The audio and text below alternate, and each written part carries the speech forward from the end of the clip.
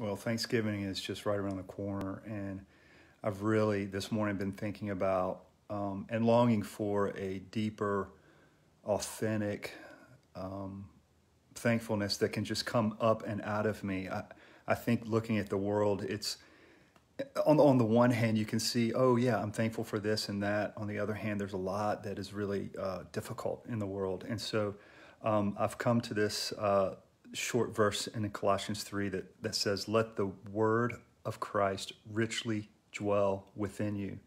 And later in the verse, it talks about a heart that is thankful and grateful and singing, and I'm really leaning into that this morning, and by which I am preparing for Thanksgiving. But I think about the word, the word dwelling richly within me, and for some reason, this story has come to mind. I was taking vitamin C one morning, and a friend was with me. I think we're on a trip or something. And like, oh man, I'm trying to fight off a cold. Can I have a vitamin C pill? And I said, yeah, here you go. And they said, is it chewable? And I was like, yeah, it's chewable, but I knew it wasn't chewable.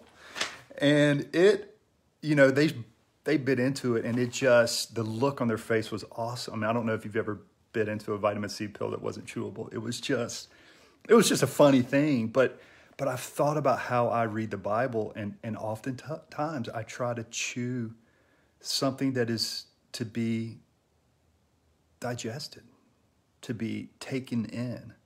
Now, I'm not a scientist. I don't know the difference between a chewable pill and one that you just swallow, but it seems like the one that you swallow dissolves over time and impacts more of your body. I could be wrong on that. But the imagery is there. I think there's something to letting the word of Christ richly dwell within you, to where we receive in a way and we digest in a way that affects every area of life, and thankfulness emerges from that. That word "let" is really key here. I think we have a superpower of controlling what our mind dwells on.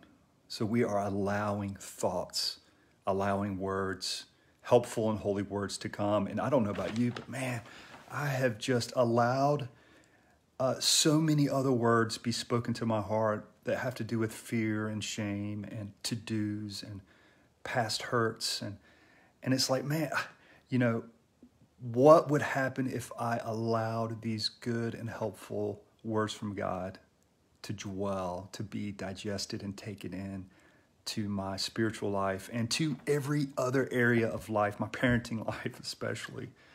So 2 quick ways that I'm learning to do that, to allow His word to richly dwell in me. And this is a kind of another way of saying setting your mind on things above.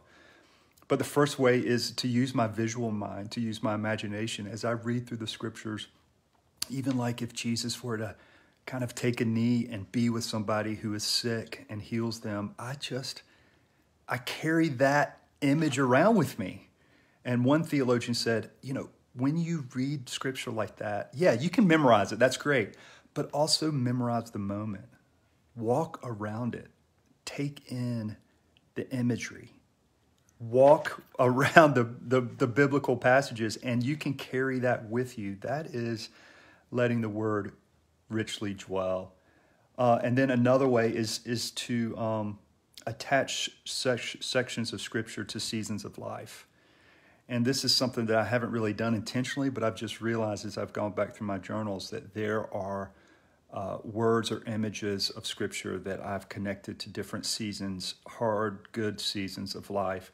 And that helps me to recall them, to remember them. And one example of this is, it was 21 years ago. I was doing premarital counseling with Emily and Don and Donna Miller. And there was a lot, that was before me with career and decisions. And it was hard, and I won't ever forget Don, just in his gentle, sweet way, referring to Psalm 138 in verse 8. He says, he said, John, this is a good word for you. He says, the Lord will accomplish what concerns me. The Lord will accomplish what concerns me. And I've just carried that. Now, I don't think that means that God's going to do everything and it's going to work out. Everything's going to work out great. It just reminds me that God is with me and he sees what's going on.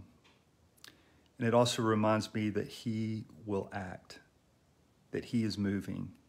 And so that's been really helpful. So those two things is to use your visual mind to memorize moments, carry them with you throughout the day, and then also attach sections of scripture to seasons of life. And that, I think, letting those words and those stories and those images dwell richly within you, it does, man.